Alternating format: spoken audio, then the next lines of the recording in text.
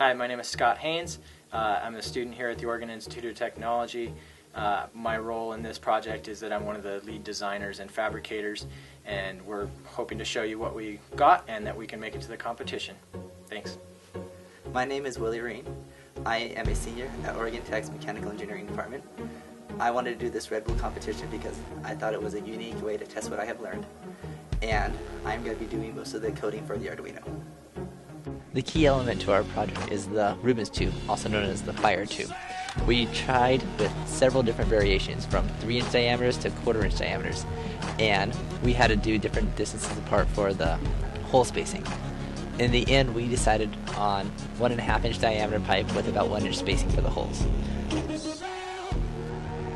My name is Preston Gilbert. I'm a manufacturing engineer at Oregon Tech.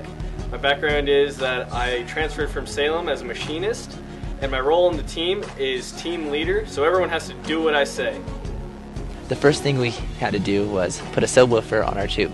Our subwoofer has one of the holes on the base covered, so that it amplifies the air pressure in the tube. The tube is covered with reflective tape to reflect the radiation from the fire.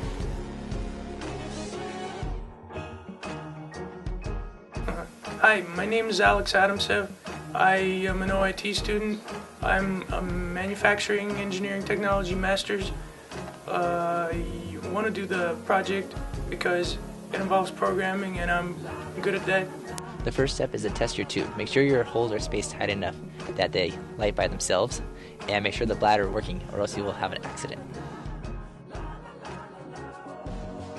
My name's Sam Elliott. I'm a mechanical and manufacturing engineer at the Oregon Institute of Technology.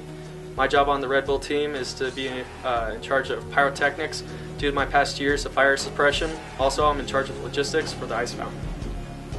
We have the LEDs hooked up to blink with the music and to run red lights down the waterfall. The music is synced up using a program called processing, and it will blink with the music. And last, here is the infamous turbo encabulator.